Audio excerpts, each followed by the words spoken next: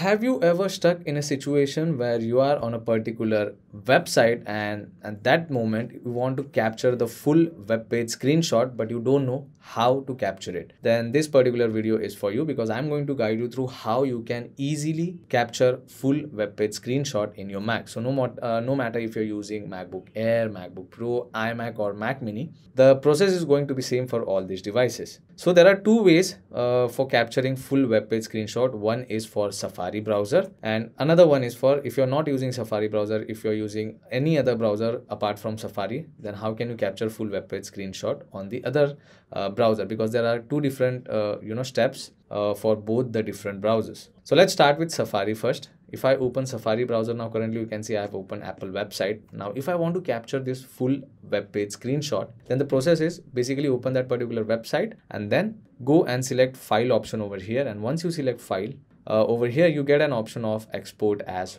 PDF. So basically you're going to save this screenshot in PDF format. So select export as PDF, and once you select that, you will get a pop-up window like this. In that you can rename the file, you can choose the location where you want to save that particular file and then simply select save option. Now once you select save, go back to the destination where you have saved that file, and if I show you, this is the full web page screenshot which we have captured just now. So even if I try to zoom in, now you can see the quality is great, because in normal screenshot, whenever you try to zoom in, the quality is not that great. You might have noticed that already. But in this particular process, you will still get the good quality even if you zoom the particular file. So this was for Safari browser. Now let's say if you're using Google Chrome or any other browser apart from Safari, then how can you capture full web page screenshot? Now you can see this is a long website, it's a long page, and if I want to save it, the procedure is going to be basically same. Go and select file option once you open the website, and once you select file, this time instead of selecting export as PDF, you have to select print option over here. Now we are not going to print this, but you have to select print option, and shortcut for that is Command P. So select this particular option and you will get a window like this. In this particular window, you have to select few settings. Now in destination, you have to select save as PDF. In pages, if you want to save all the pages, so select all option over here, and in layout, you can choose portrait or landscape. If you select landscape, this is how it will appear.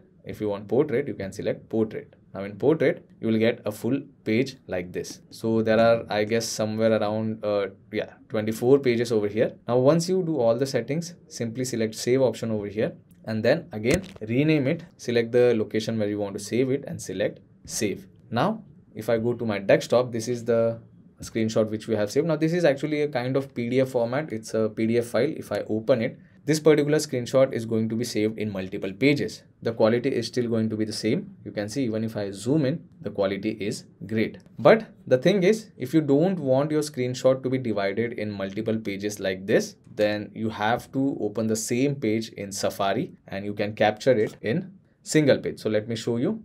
So you can see this is the same page which we have opened in Google Chrome. So we are going to try to save this particular screenshot in one single page rather than dividing it into multiple pages. So again, once you are in Safari, once you are on that particular website, select files and then select export as PDF. Again, rename it. Now currently I'm going to keep it as it is. Select the location and simply select save option. And now this is the file which we have saved from Safari. So if I open this, now you can see we have captured full web page screenshot on a single page. Now it is not divided in 24 pages, as you can see, it's a single page, and even if when you zoom, the quality is still the same. So these are the two ways by which you can simply capture full web page screenshot in your Mac. So if you want one page screenshot, use Safari. If you're okay with multiple pages, you can go on any other browser apart from Safari. So yeah, that's pretty much it for today's video, guys. I hope this video was helpful. If it was, then don't forget to subscribe to my channel. I will see you all in the next one. Thank you.